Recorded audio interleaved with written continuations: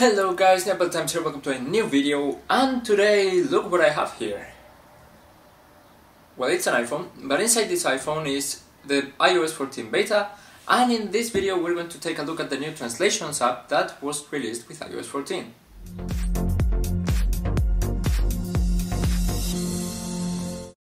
Okay, so Apple announced iOS 14 yesterday, at the time of recording this video, depending on when you're seeing it. And yeah, there's many new features, and one of them that was actually very surprising is a brand new translations app. This app can translate between many languages, in conversation mode and many other things. And yeah, in this video we're gonna test it out and see how it performs. Now keep in mind that this is just beta 1, so there's a lot of room for improvement here, and it might and very possibly will change before the final release. But yeah, without further ado, let's get started. Okay, so as you can see here I have the iPhone, and here is the Translate app. So this app is very simple. You just see something here, the two languages that you're going to translate from and to, and just a text field and a microphone. So if you touch the microphone, you will do tests here. In this case we're going to be testing Spanish to English mainly. So yeah, we can just tap the microphone and say, ¿Qué tiempo hace hoy? What kind of weather will we have today?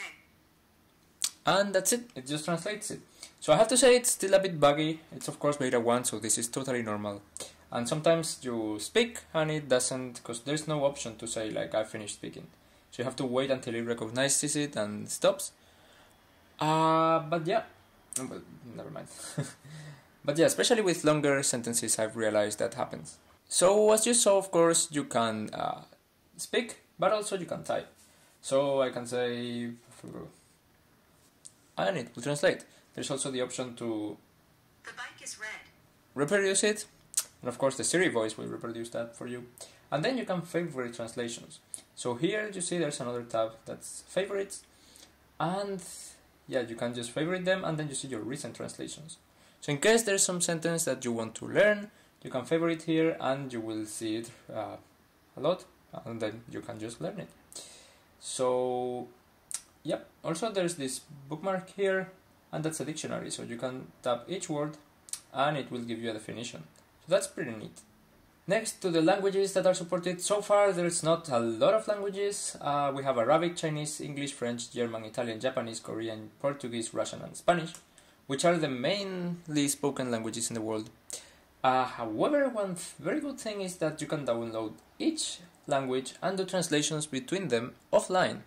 So that's pretty handful, especially if you're abroad or traveling or something and you need it. You can just download the language, and if you're in the street and you have no internet connection, there's no problem, you can just use it. So for example, you can see I have English and Spanish downloaded here, but I can also download German and Russian, for example. That's the 4 languages I kind of know something about.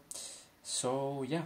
Then of course there's automatic detection, where you can just type in whatever language among these, and it will detect what language it is and just translate it.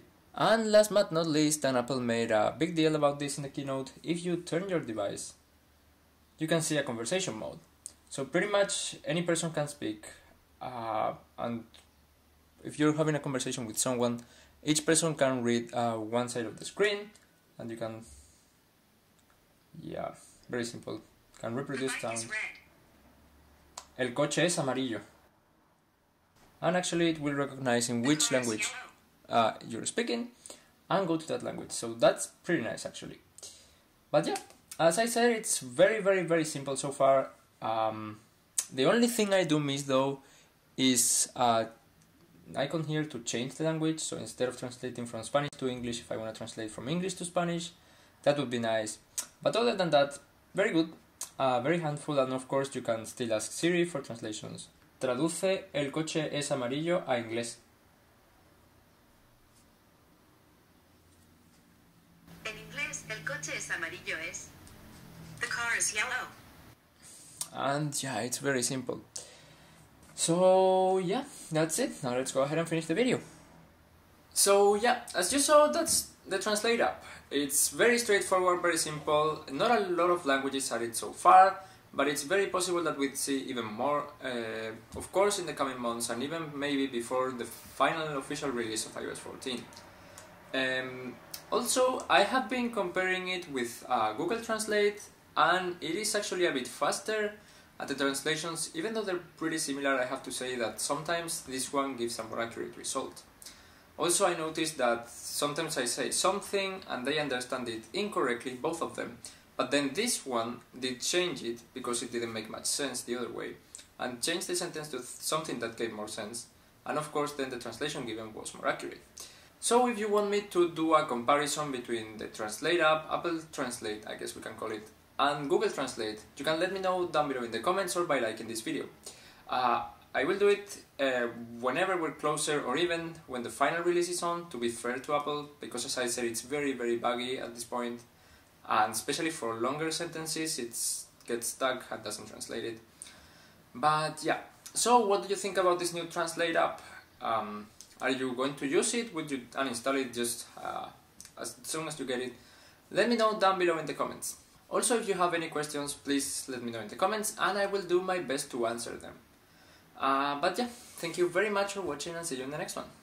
Bye.